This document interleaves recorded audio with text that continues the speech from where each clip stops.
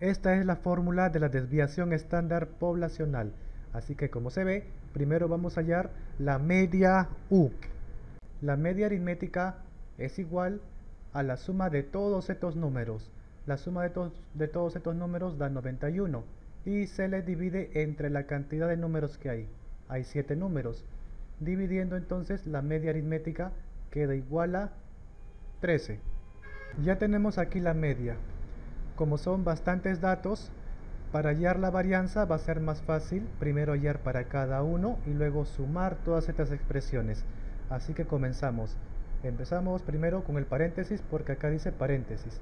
X sub i es el primer dato y luego hacemos para el 12 y así sucesivamente. A ver, empezamos entonces con el 13. ¿Qué le voy a hacer al 13? La fórmula dice réstale la media, o sea, le vamos a restar ese 13. ¿Qué más dice la fórmula? Eleva al cuadrado.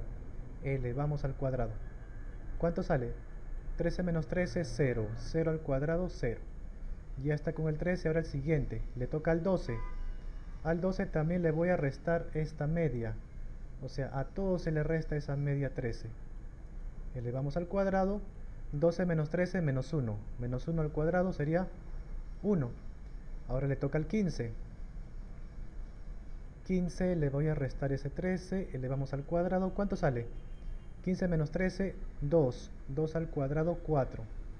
¿Cuánto sería el siguiente? Ahora le toca el 13, en la mente, 13 menos 13, 0, al cuadrado, 0. Ahora otra vez 13, 13 menos 13, 0, y al cuadrado, 0. Ahora le toca al 12, 12 menos 13 es menos 1, y al cuadrado, 1. Ahora otra vez al 13. 13 menos 13 es 0 y al cuadrado sería 0.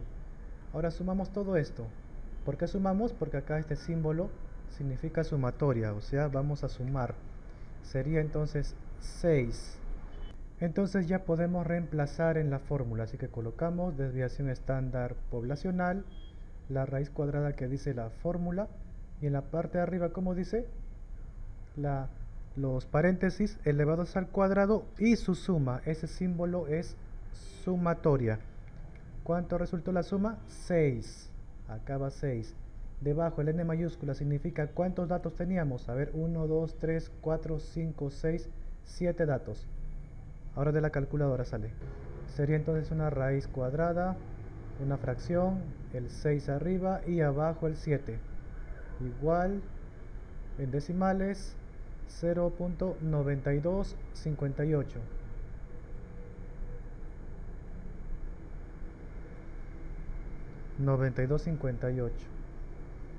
Esto sería entonces la desviación estándar poblacional. Si quisiéramos la varianza poblacional, solamente lo elevamos al cuadrado.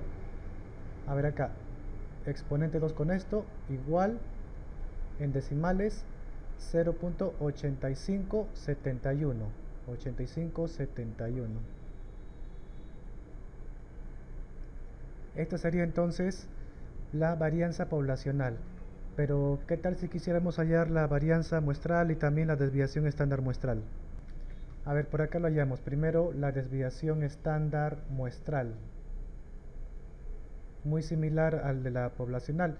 El número de arriba se mantiene, pero abajo a la cantidad de datos que teníamos se le resta 1. Aquí habían 7 datos. 7 menos 1, 6. 6 entre 6, 1. Raíz cuadrada de 1, 1. Desviación estándar muestral salió 1. Y la varianza muestral solamente le colocamos exponente 2.